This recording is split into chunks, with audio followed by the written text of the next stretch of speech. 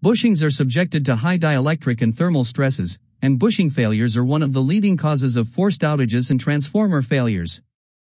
Reviewing of transformer failure data shows failure data from North American utilities have shown they can account for up to 40% of transformer failures.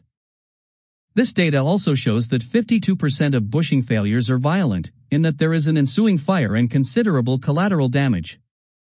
The two most common failure mechanisms are moisture contamination and partial discharge. Recent notices have been issued by bushing manufacturers concerning the effects of corrosive sulfur in the bushing oil causing PD in bushing failure. Moisture can enter the bushing through deteriorated gasket material, cracks and loose terminals. Moisture will cause an increase in the dielectric losses and consequently an increase in power factor. As the deterioration in the bushing insulation continues, there will be a breakdown in the capacitive layers and tracking will become apparent, which produces partial discharges. The method of detecting bushing insulation deterioration is well understood and traditionally offline tests have been performed. Power transformer bushing testing and monitoring. Little can be done for maintenance on bushings, e.g. checking oil level or SF6 level. Many bushings do not even use oil or SF6. Hence, they need to be replaced periodically to avoid catastrophic failures. To plan the replacements, the bushings can either be tested periodically by taking outages or be monitored online. Online monitoring provides a much more cost-effective and reliable way to make informed decisions on bushing replacements. Offline and online. Power transformer maintenance practices for bushings.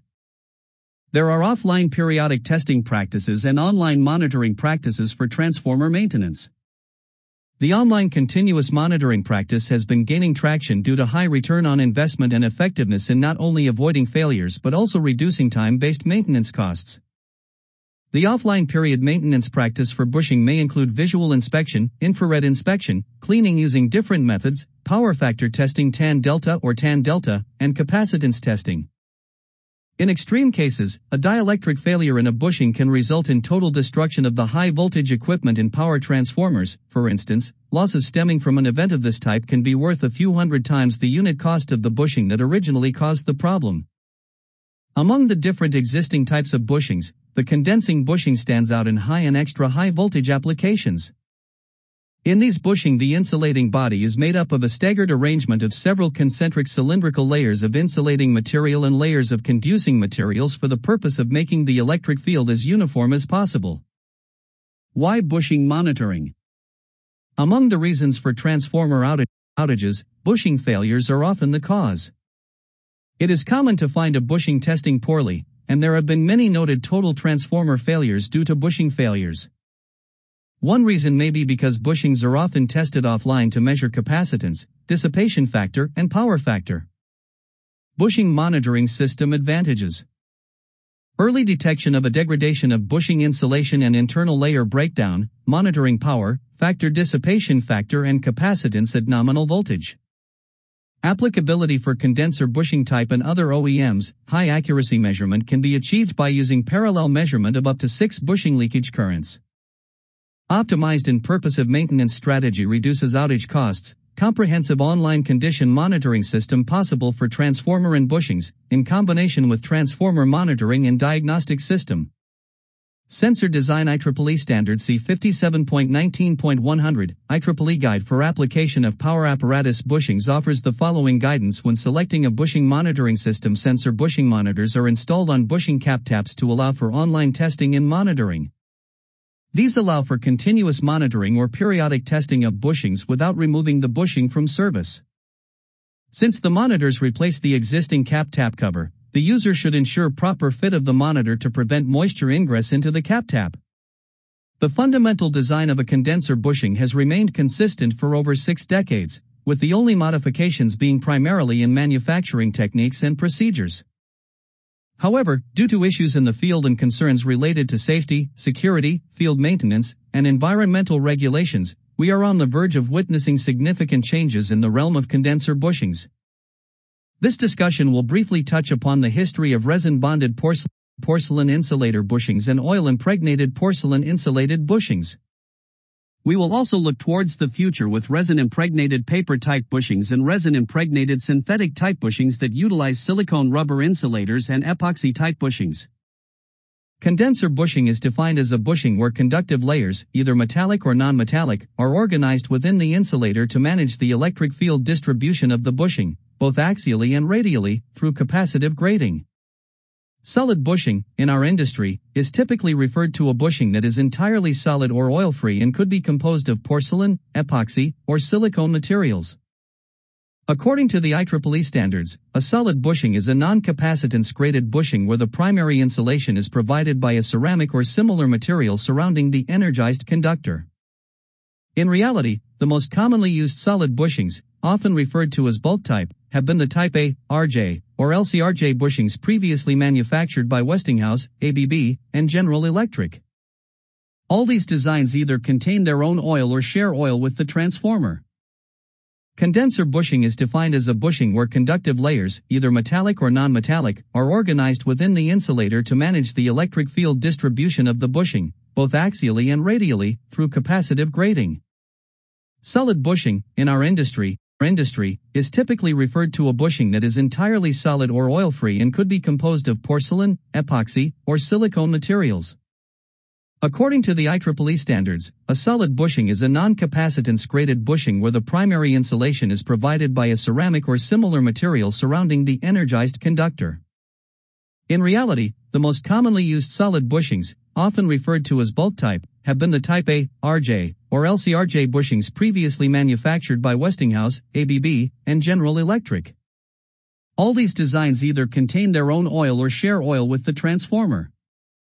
When someone mentions composite bushing in the industry, it is usually assumed that the bushing uses materials like resin, silicone, polymers, or epoxy in the condenser body or the insulator.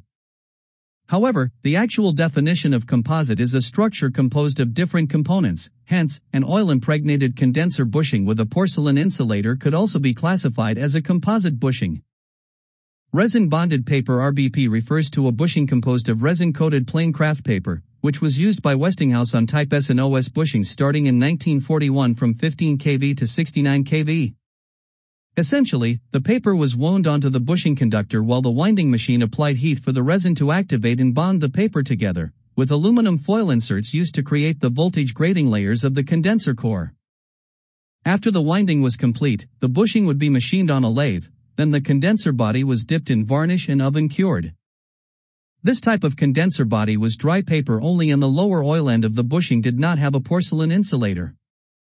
When reviewing the IEEE standards for bushings, we can compare the RBP bushings to OIP oil-impregnated paper and show that the test limits for RBP are much more lenient with respect to power factor and partial discharge testing.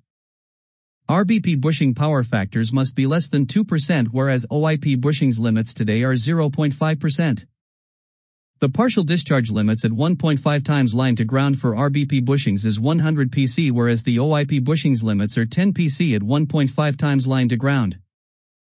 Examples of this type of bushing include Westinghouse Type O, Type O+, ABB Type O plus C, and G Type U, with voltage ratings ranging from 15 kV to 765 kV. The voltage grading in OIP technology may use aluminum foil inserts, herringbone printed ink, or an alcohol-based graphite-fused ink printed patch design. Manufacturers often recommend that OIP bushings with porcelain insulators be stored at the correct angle of inclination to ensure continuous oil coverage over the condenser body and in a clean, dry environment. Resin-impregnated paper RIP condenser technology, while new to the U.S. market, has been adopted by the rest of the world since 1980 as an alternative to OIP condenser technology. RIP technology uses a crepe-type paper in the condenser core that is loosely wound with aluminum foils for voltage grading. After the paper core is wound to form the condenser, it is fitted into a metal cylinder which is then completely filled with epoxy resin under vacuum. This process results in a void-free condenser core body that solidifies after the curing process is complete. The condenser body is then machined to its final dimensions and fitted with a mounting flange. While the IEEE standards for partial discharge are the same as for OIP bushings, RIP bushings typically have no detectable elevated partial discharge at testing, and the reported partial discharge is usually the test floor background noise. RIP bushing manufacturers typically recommend long-term storage requiring the lower ends to be stored in a clean transformer oil bath or dry nitrogen to protect the exposed paper exposed during machining areas of the core. Resin impregnated synthetic RIS is the newest technology in our industry and is very similar to RIP, except for the insulating material used to encase the aluminum foil voltage gradients. The RIS condenser core uses a synthetic mesh instead of crepe paper, allowing the resin to permeate and create a fully encapsulated condenser body free of partial discharge. The synthetic material is more resistant to moisture, addressing the storage issue concerns of RIP. Resin impregnated synthetic RIS is the newest technology in our industry and is very similar to RIP, except for the insulating material used to encase the aluminum foil voltage gradients. The RIS condenser core uses a synthetic mesh instead of crepe paper, allowing the resin to permeate and create a fully encapsulated condenser body free of partial discharge. The synthetic material is more resistant to moisture, addressing the storage issue concerns of RIP. Porcelain insulators have been the standard for equipment in substations and power transformers for a century. In the past 6 decades, porcelain has been the preferred insulator for oil-impregnated condenser-type bushings ranging from 15 kV to 800 kV. Porcelain's longevity has proven its worth over time. However, the manufacturing process of porcelain is outdated, messy, labor-intensive, and yields inconsistent results. It's as much an art form as it is a science. A high-voltage insulator typically takes about 16 weeks to produce due to the clay pug's curing time.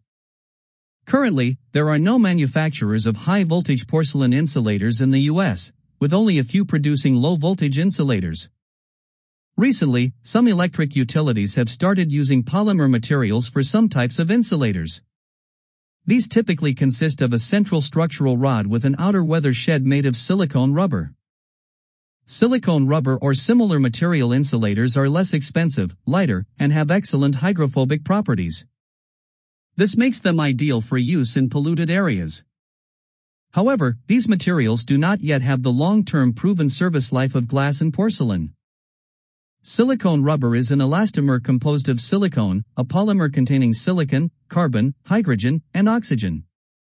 Silicone rubbers are widely used in many industries and come in multiple formulations. They are often 1 or 2-part polymers and may contain fillers to improve properties or reduce cost. Silicone rubber is generally non-reactive, stable, and resistant to extreme environments and temperatures while still maintaining its useful properties. When choosing a product that uses silicone rubbers, the application and environment should be considered. If we were to grade the performance of RTV, LSR, and HTV on products used within the electrical industry, we would see RTV as the lowest grade and HTV as the highest grade. Users should research the application and choose the appropriate product with the right silicone rubber to be used. The advantages and benefits of resin-type condenser core condensers with silicone rubber insulator bushings include safety: no porcelain shards during events, versatility can be applied at any angle from 0 to 90 degrees, fire retardant to prevent further equipment damage, hydrophobic self-cleaning properties and less maintenance in contaminated environments, lighter weight, compliance with high seismic standards, reduced routine maintenance, no oil leaks, environmentally friendly, less collateral damage, enhanced security. RIP and RIS using silicone rubber insulators to achieve a more reliable, safe, and secure grid. Although these technologies are perceived as new in the U.S. industry, many of these products have been in use globally with thousands of products in service for over 25 years. This paper presents several types of bushing condenser cores and types of insulator materials. Users should conduct their own research and understand that all materials and designs are not the same within a finished product, from the manufacturing of the condenser core to the materials used. The type of material, the quality of the material, how the material is processed, the design, the manufacturing, and application of the final product can result in many different grades and field performance.